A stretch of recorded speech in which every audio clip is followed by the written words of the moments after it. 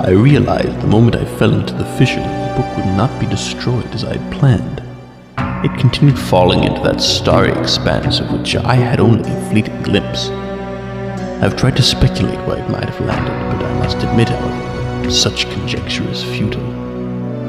Still, the question of whose hands might one day hold my MYST book are unsettling to me.